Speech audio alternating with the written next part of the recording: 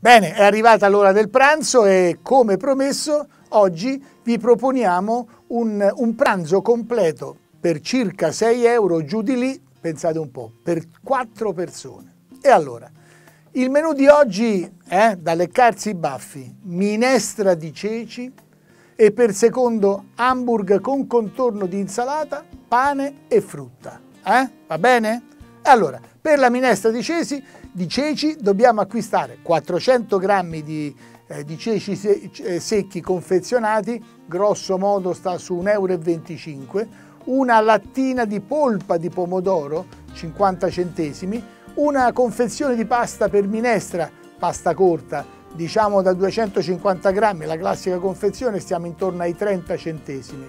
Poi serve una carota, un gambo di sedano con le foglie, una cipollina, un ciuffo di prezzemolo, un rametto di rosmarino, se c'è anche un peperoncino, ma naturalmente tutti questi ingredienti li consideriamo di averli in casa o al massimo ve li fate regalare dall'ortolano al mercato. Invece per il secondo dobbiamo mettere nel carrello o nella borsa della spesa 4 hamburger, 4 persone, 4 hamburger, diciamo che stiamo sui 2,30 euro.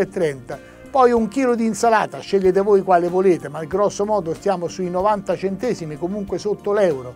E completiamo la nostra spesa con una ciabatta, quel pane piatto buonissimo, diciamo 230 grammi, che stiamo intorno ai 90 centesimi. E poi ci mettiamo anche la frutta, mai dimenticare la frutta, 4 kg stiamo intorno ai 70 centesimi.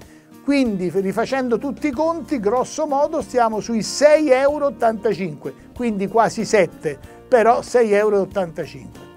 Bene, quindi abbiamo risposto alla nostra scommessa, diciamo, del 6x4, ma adesso andiamo a casa per la preparazione della minestra, questa buonissima, calda, profumata minestra di ceci. Per la preparazione della minestra di ceci bisogna organizzarsi la sera prima, perché bisogna mettere ad ammollare appunto i ceci in una terrina con abbondante acqua tiepida.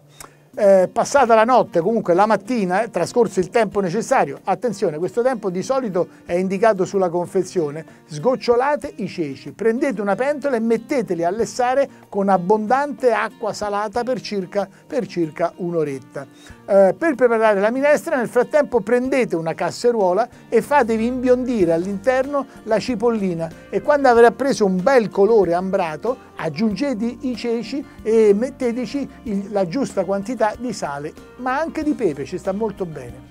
Versate la carota e il sedano tagliati a cubetti o a julienne e metteteci anche il pomodoro. Mescolate per qualche minuto, quindi aggiungete rosmarino e prezzemolo. Mescolate bene, attendendo la completa contura di tutti gli ingredienti, mi raccomando, a fuoco molto basso, chiudendo il tutto con il coperchio.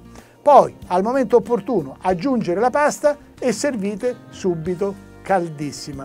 Mi viene l'acquolina in bocca solo a pensare ciò che mangiate. Poi passiamo al secondo. Il secondo è molto semplice. Prendete l'hamburger, li mettete sulla piastra con un filo di olio, poi li mettete nel piatto, ci aggiungete un bel contorno di insalata condita con olio, sale e aceto per chi vuole, il pane per accompagnare il pasto e al termine del quale un kiwi ci sta veramente molto bene, vi dà la carica in vitamina C e questo vi protegge dai malanni stagionali. Quindi veramente un bel pranzetto davvero sano. Buon appetito!